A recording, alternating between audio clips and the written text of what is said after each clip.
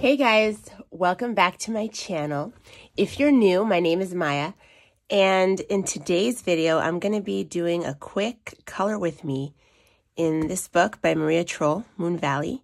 And I kind of used my first time using one of the color cube palettes. So I used this, but I did steer away from it a little bit. I did add a little bit more color because I found it too limiting for me. But I did, most of it is this color. So.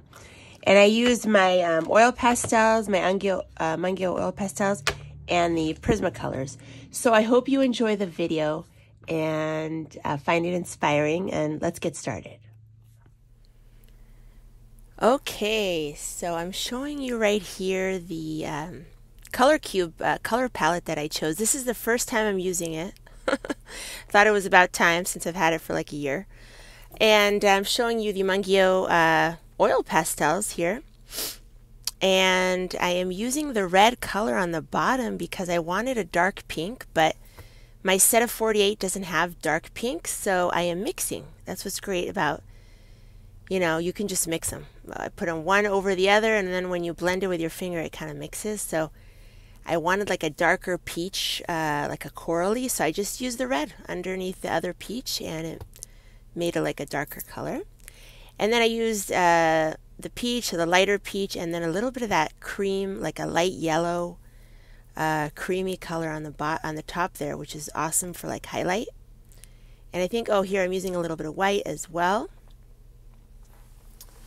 And yeah, I like to start with the background many times. So 95% of the time I will start with the background. I added a little bit of dark brown there, just to a little bit of extra darkness on the bottom, and now I am blending with my finger. And it's incredible the color payoff that you get with so little effort. It looks like you just burnished Prismacolors and broke your hand. That's the color payout that you get with the oil pastels.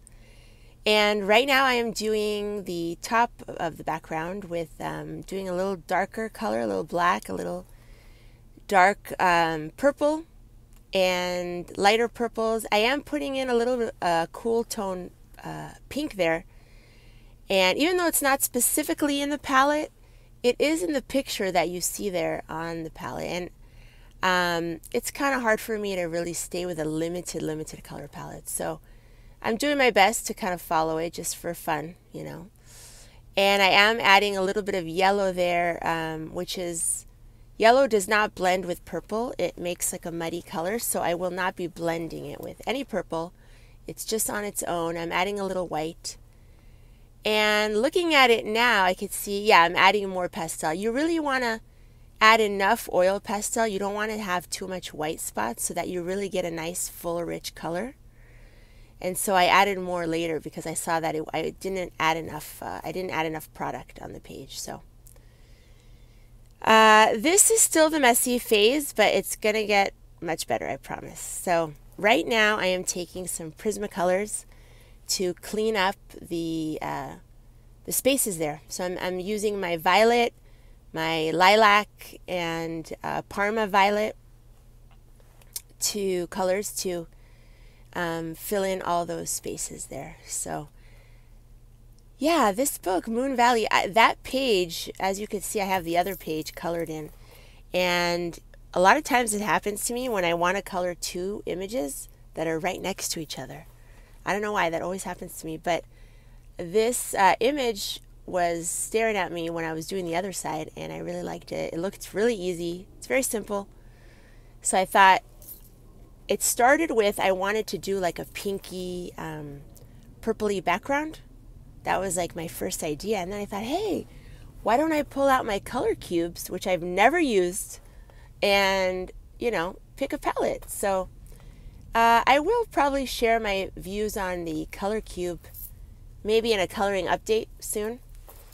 But yeah, so I decided to pick a palette. And what I love about this palette is that it has a yellow ochre in the one of the colors, which is one of my favorite kind of yellowy greens. So I love those kind of colors. So My plan was to use lime peel and chartreuse in when I do use that color on the page. So right here I am cleaning up. As you could see, it's starting to come together with all the purples in the spaces there. And I started with a little bit of layering, and I did burnish in some areas. I did use if you notice, I use a lot of the Prismacolor blender pencil. And that is my favorite blender pencil, favorite burnisher.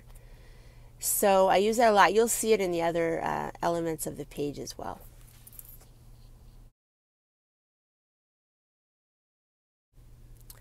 Yeah, I know that this kind of color with me is kind of a repeat of my other one with the yellowy orange background, but I just love doing this on these pages. So I'm just taking you along with me. Why not? I thought, well, maybe some of you would like to see another one. But I am planning to do a little bit more, some acrylic on the background. So we'll see what I do with that. But at the moment, I'm just kind of finishing up the spaces there and adding some darkness in the bottom. And right here I'm adding a little bit more of a stronger yellow in the yellowy area behind the images, behind the girl and the snail in the house.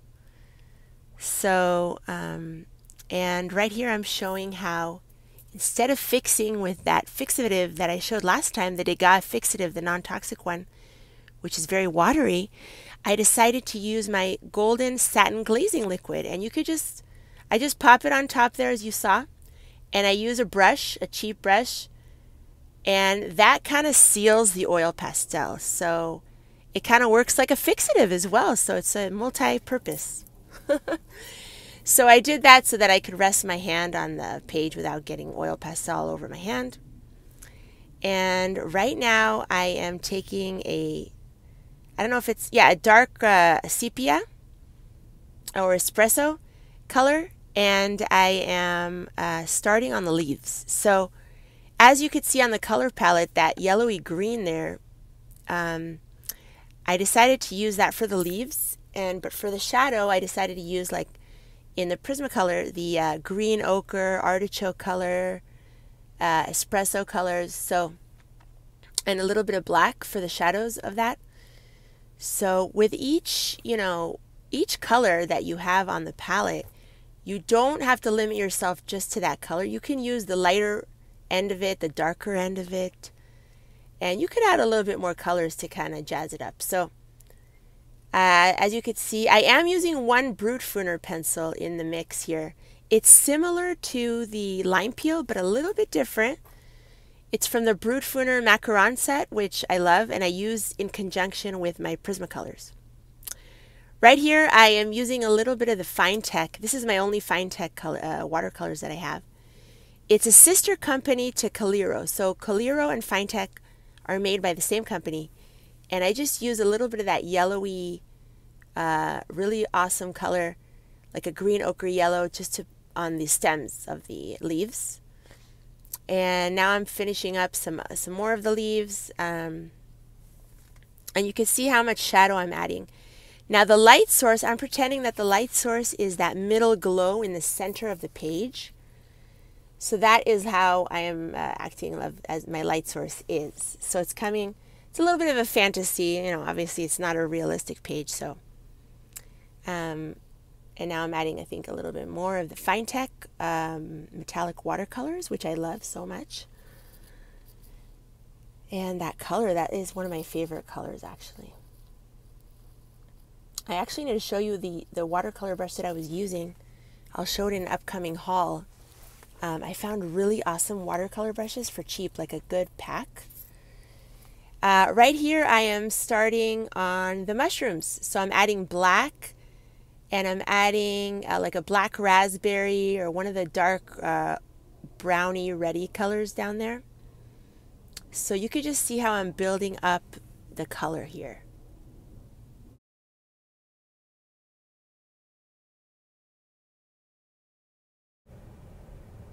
Yeah, you could see there that I'm adding the peaches, and if you notice, there aren't too many middle colors. There's kind of like that dark area and then a much lighter area, which I did. I kind of pointed that out to you guys before.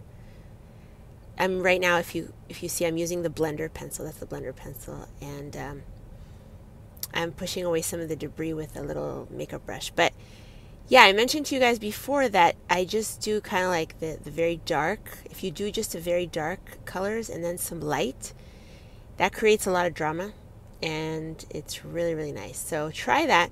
And I want you guys to see how I'm building up the color, because a lot of times people say that they don't really call Prismacolor a layering pencil, which it can be either and or, but it really can be. Like what I'm doing here is actually layering. Now the difference with Prisma is, yes, you can layer, and what's amazing is that you have a blender pencil that is in place of your Gamsol. You know what I mean? You don't need any mineral spirits or anything like that. The blender pencil does the blending for you. So you layer, layer, layer, and then you can just go on top with the blender pencil and burnish, and it'll come out awesome. You're going to see right now. But I wanted you to see how that you can actually layer with Prismacolor, and that's what I'm doing here. I'm layering, building it up, and I am doing kind of like similar to where the ground is, the pink grass that I did with oil pastel. I'm doing similar color to that because one of the colors on the palette is like a peachy color. So yeah, that's what I'm doing there, and that's the lightest. I think that's Deco Peach there, the last color. And here I'm taking the blender pencil. So look how it transforms. It transforms it and becomes much smoother. I did put a little yellow, if you saw there, just so they can reflect the light from the glow there. And I am covering the lines a little bit with the white gel pen and a white paint marker. Right over here I showed you the colors of the Prismacolors that I showed you in my hand are the colors that I'm going to use for the stems, the stalks of the mushrooms. So I am slowly layering. Like you could see right here that I'm also layering. So you're going to see I use black, I use one of the darker, maybe black raspberry or one of those darker brownie colors, like a warmish brownish colors. So I'm layering them, and I wanted you guys to see that yes, you can layer Prismacolor and it comes out amazing. So yeah, there you go. So just watch that, and you'll see that I do. I'm adding a lot of the darks, a lot of darks, and I'm only having a little bit of area for the light, where the light is hitting the stock. So that creates a lot of drama, and I'm using the blender pencil right there as well. So look at the difference the blender pencil makes.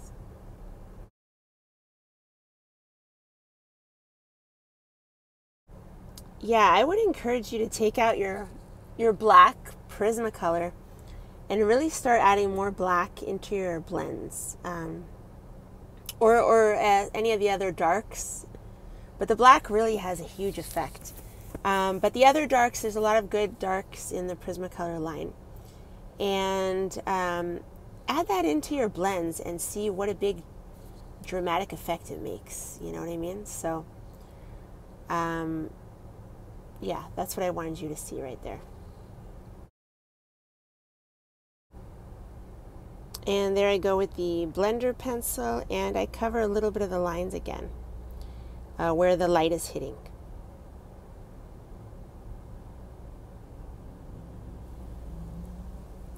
And now I'm starting on these little curly stems. I did a little bit of Calero previously on it, and now I'm just adding the shading. So I'm trying to do the shading on the side that's away from the center, where the light is. The light is supposedly in the center of the picture.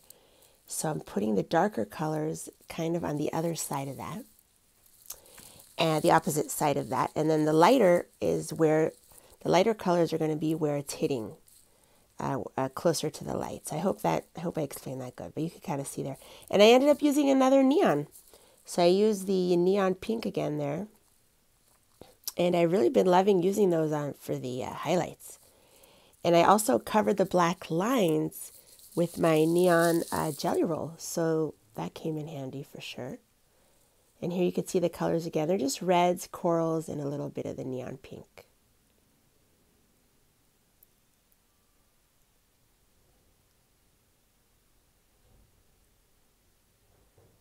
And there you go. You see the jelly roll.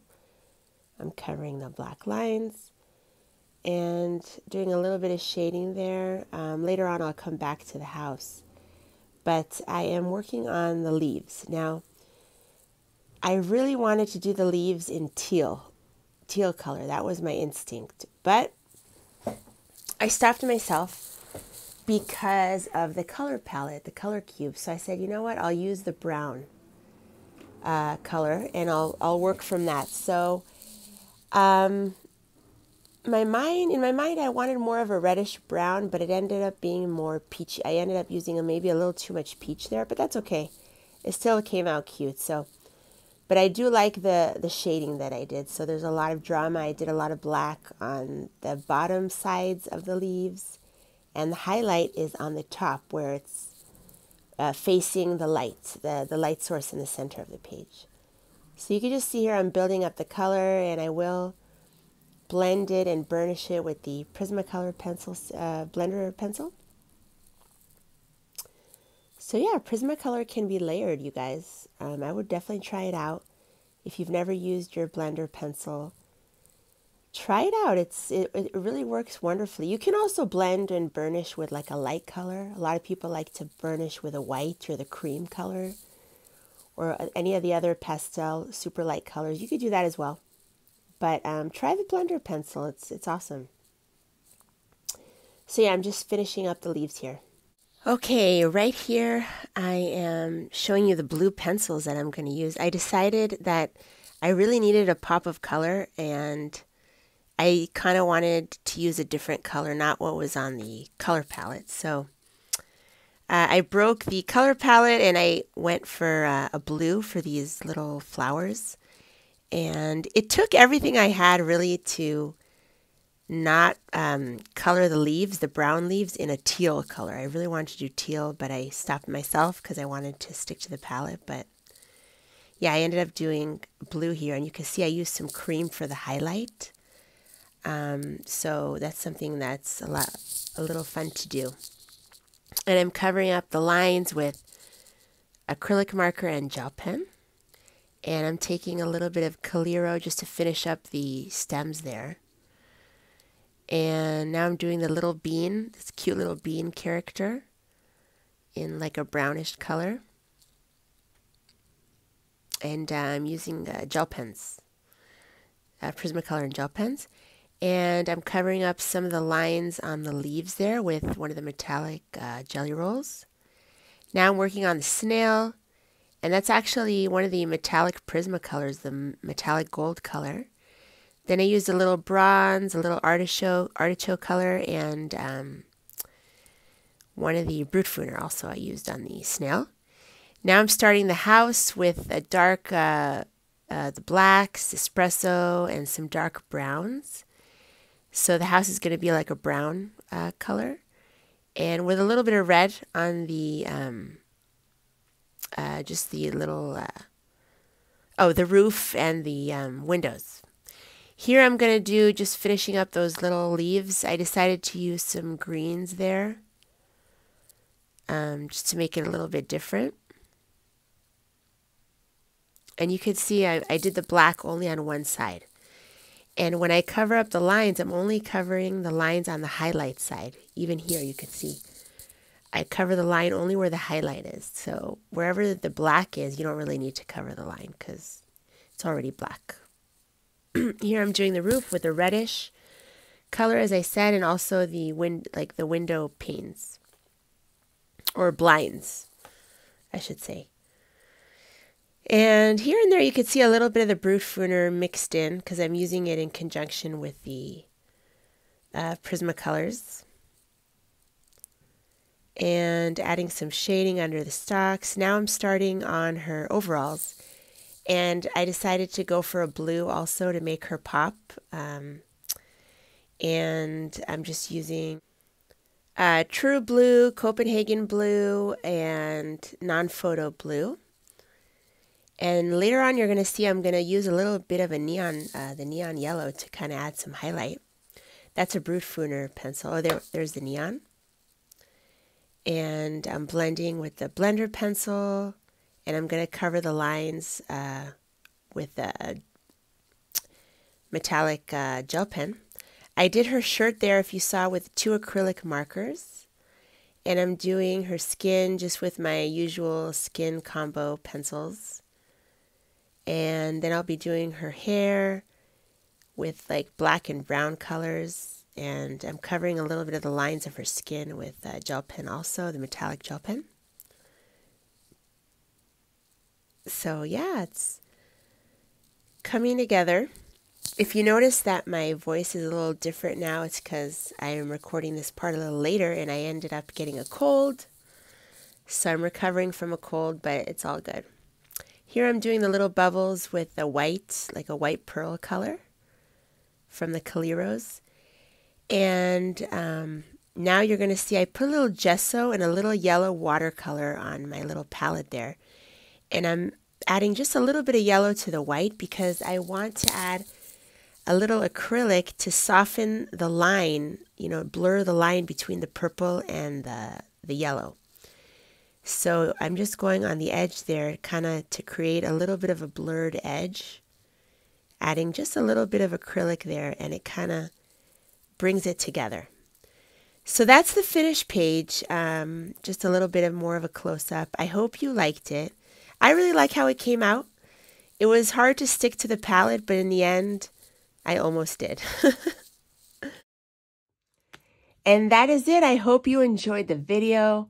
I hope you have a wonderful time coloring and have a wonderful new year.